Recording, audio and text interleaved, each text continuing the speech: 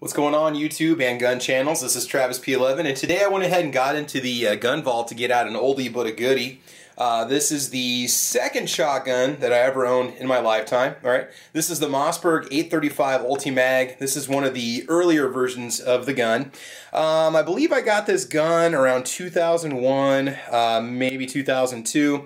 I know it's a late 90s production. I have actually seen this particular firearm in some of the older price guides that I've been looking through. This particular 835 is the Waterfoul USA Special Edition. It has a medallion in the buttstock, and there might have been a portion of the gun sale that went to Waterfoul USA. What's great about this shotgun, it's a very flexible shotgun. I do have a rifled slug barrel that's sitting down there below it.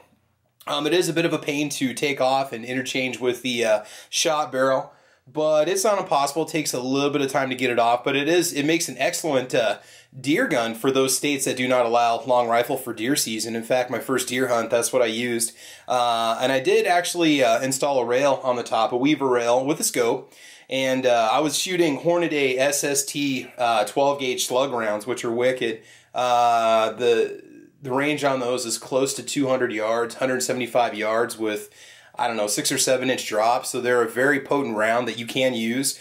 As an all-around shotgun, I've shot this to shoot blue rock, clay pigeons, blue rock, just kind of playing around. I've shot all sorts of different rounds through it. It does shoot 2 3/4, 3 and 3.5 inch rounds, at 12 gauge, obviously. So if you happen to stumble upon one of these in a store, think about picking it up. I've had mine for close to 15 years now, and I've never had any issues with it. In fact, first time I took apart the trigger mechanism and actually take the chamber apart was about 2 years ago, and I'd shot I don't even know how many rounds through it. Never had any problems with ejecting or extracting. It really wasn't that dirty inside because I would always wipe out the chamber and the bore, the barrel, and so on. But the action itself, it is a little bit of a pain to put back together. I did watch a few YouTube videos on how to reassemble it, so I do it the right way.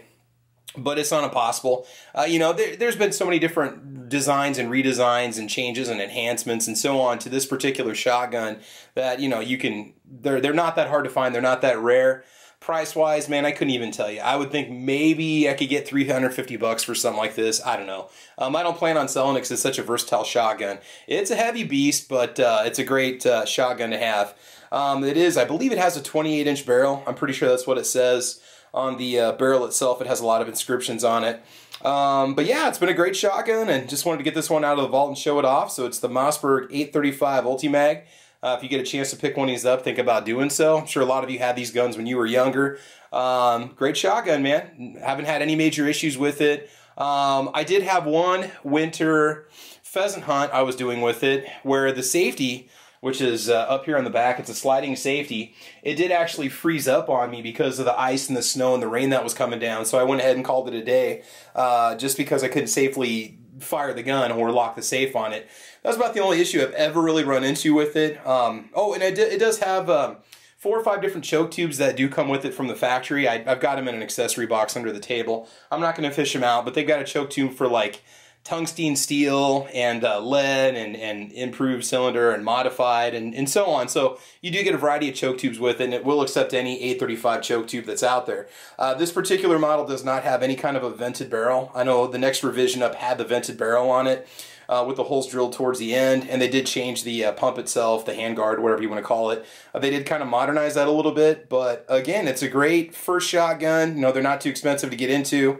The addition of the slug barrel is fantastic. Make sure that you shoot sabot slugs or sabot slugs, whatever they're called, if you do in fact use this for slug shooting. Otherwise, yeah, excellent shotgun, highly recommended. So this is Travis P11. Hey, check out my my gun channel. Again, it's the Ordinary Average Guy gun channel. I'm trying to promote that a little bit. Check me out over there on gunchannels.com, and then also Travis P11 on YouTube. So, all right, take care, be safe, and have fun.